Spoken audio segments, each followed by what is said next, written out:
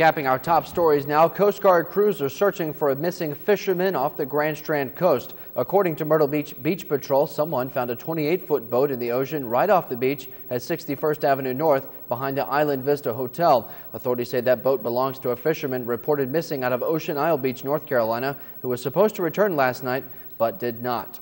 Florence County deputies arrested the mother and two relatives of a once missing 10-year-old boy after investigators say they hid the child from authorities for more than 2 weeks. Josephine Burgess of Lake City is charged with kidnapping, unlawful conduct toward a child, and giving false information to law enforcement in connection with the disappearance of her son. Authorities also charged her sister, Galanda Burgess, and the boy's grandmother, Diane Burgess, in this case.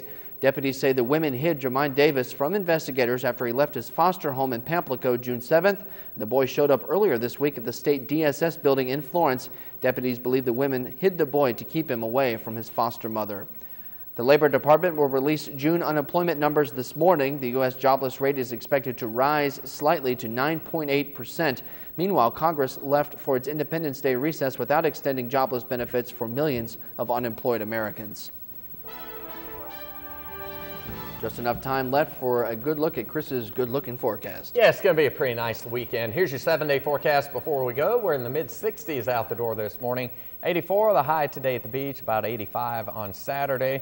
For the inland areas, a nice weekend across the PD. Plenty of sunshine, warm afternoons, cool nights.